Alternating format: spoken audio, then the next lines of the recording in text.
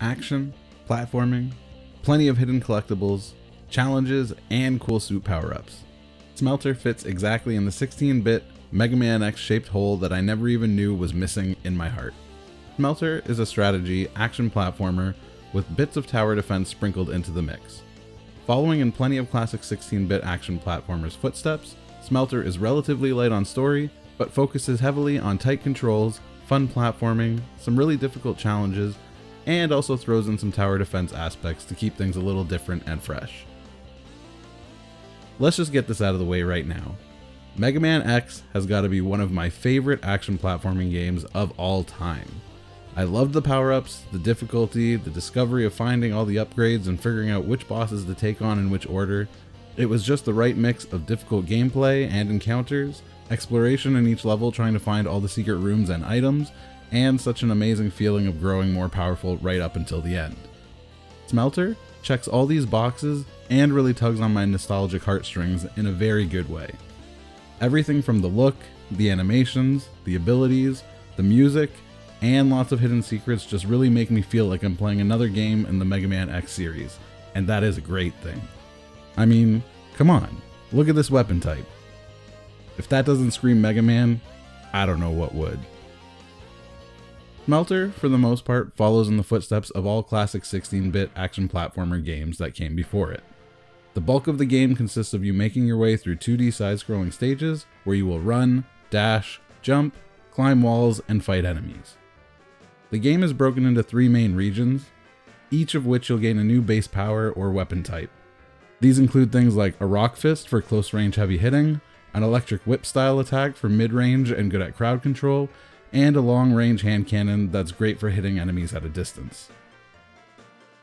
Not only does your attack change with each of these powers, but all your abilities do as well. The rock power gives you the ability to perform a really useful double jump and encase your body in a heavy rock armor that can't be blown around by high winds. The cannon lets you sprout electric wings and glide over long distances, as well as lets you go invulnerable for a very short period of time.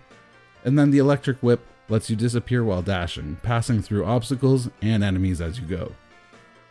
Each power has a very unique feeling and makes combat feel interesting as you'll learn which powers work better against different types of enemies. Smelter also gives you 2 other special abilities to use throughout your journey. Occasionally, after defeating an enemy, it will not disappear right away, but rather float in front of you with a green glow around them. This lets you know that they can be smelted, and pressing a button shoots Smelter's ghostly green hand out to them to absorb their power and heal part of your HP. As you fight, you also build up a meter that when maxed out can unleash a powerful slash attack from Smelter that one-shots most minor enemies, which is really useful when you're cornered. There are many hidden rooms in each stage that will require you to switch back and forth between your different powers. This allows you to make your way through each stage finding all the different collectibles. However, the first time you play through a stage, you can only use the main power associated with that stage, meaning you'll have to replay some levels to find all the rest of the collectibles.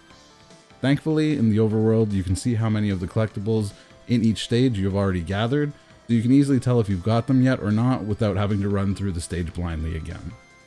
On top of all of this, each level has 3 challenge rooms hidden away for you to discover and conquer. These are some of the most difficult challenges of the game, each one forcing you to complete a small section in very specific ways.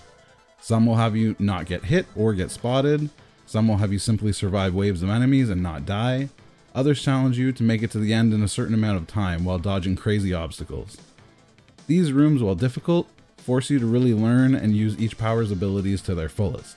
And at the end of each challenge, you collect a coin that can be exchanged to enhance your powers further in the map. Speaking of, this is where things get a little different.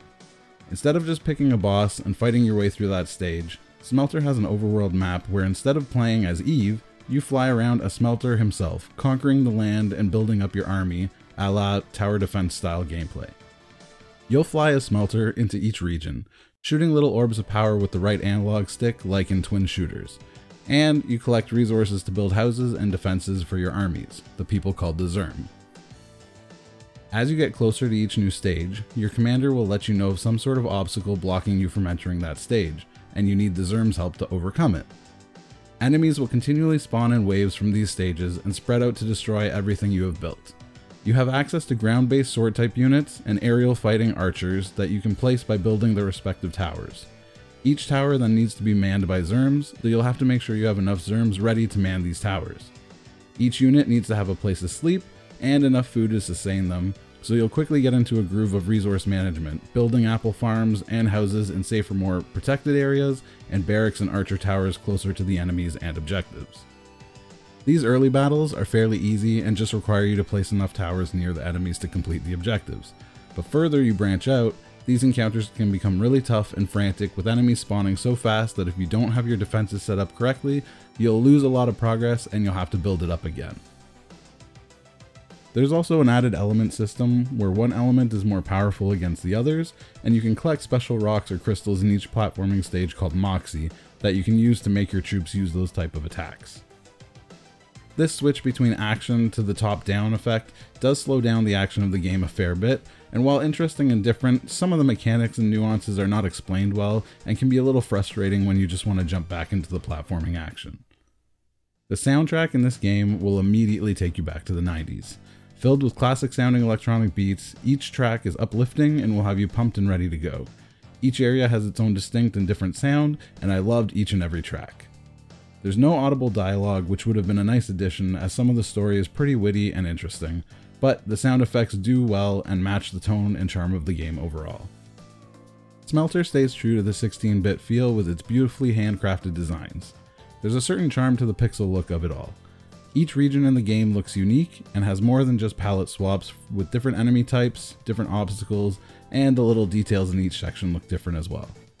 The top-down overworld carries the same style and looks great, making it easy to identify the different regions and structures placed throughout.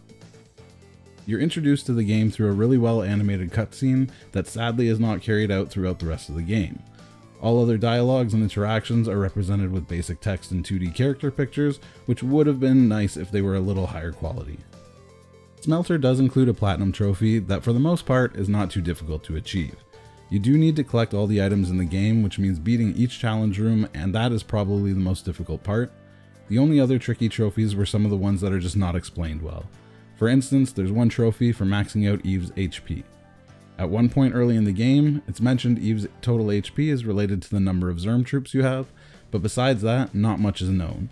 So it took a while to figure out for every 70 Zerm troops you have, Eve gets an extra 20% HP boost. Meaning, to unlock this, you'll need to have 350 Zerm troops total. Overall, nothing really felt grindy about the trophies, so I had a lot of fun collecting them and was able to get the platinum in a little under 20 hours.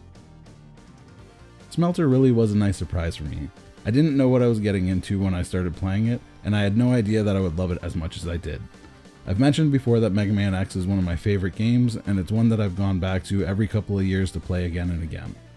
Smelter manages to bring back a lot of that nostalgia, feeling very similar to them in a good way. Think of playing as Zero in Mega Man X3. But it's still different enough to stand out on its own. I give Smelter a rating of 8 out of 10. Its 2D platforming is familiar and responsive while still being fresh and different. The top-down tower defense idea is interesting and adds a new dimension to the game.